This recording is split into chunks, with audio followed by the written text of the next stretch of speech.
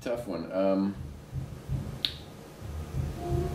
I don't feel that my right hand picking technique is all that good, but I did work on it for a long time, mostly studying with a teacher named Dennis Sandoli, who had a very particular idea about how you were supposed to do this.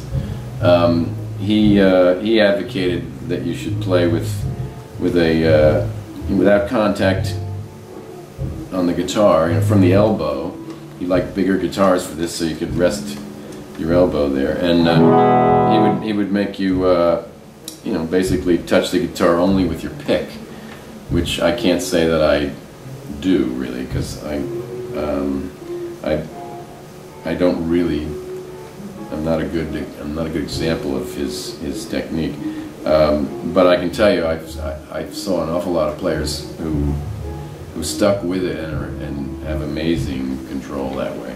It's particularly good for string skipping, because if you're anchored here, like at the wrist, then you can see the angle that your pick change, this little circle that this sweep makes is quite a small circle, and so it turns out that the angle the pick is hitting the string at is changing.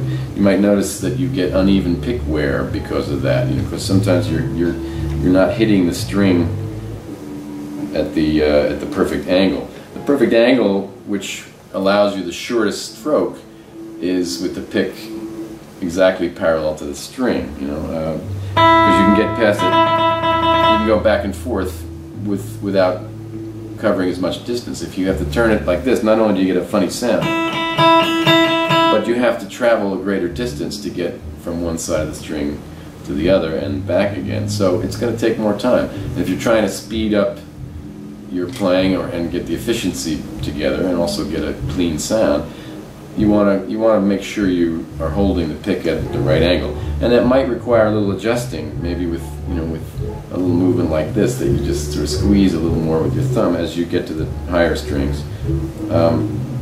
But Dennis's idea of keeping a pretty straight arm, not stiff, always relaxed, but a pretty straight arm, allows you to have, as you can see, the circle here is a much bigger one. It's about this big instead of the smaller one. So because you're covering a smaller angle, fewer degrees in the circle, the angle of your pick isn't going to change quite as much from the low E string to the high. So with a little bit of adjusting, you can kind of keep that angle true, and I think that will ultimately pay off. But this can take certainly months and probably years to sort of really improve in a dramatic way. Plus, a lot of us have bad habits that it's hard to break. I'm no exception to that one. But I did do a lot of stuff where a lot of repetitive practice of lines, and even some exercises where skipping strings, just to try to get some control of the skipping. I played a lot of violin pieces, some Bach ones that that kind of force you to skip strings.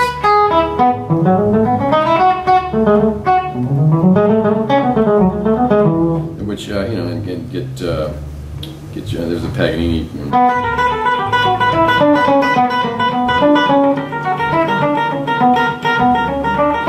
don't remember it, but you can see that kind of stuff is it's.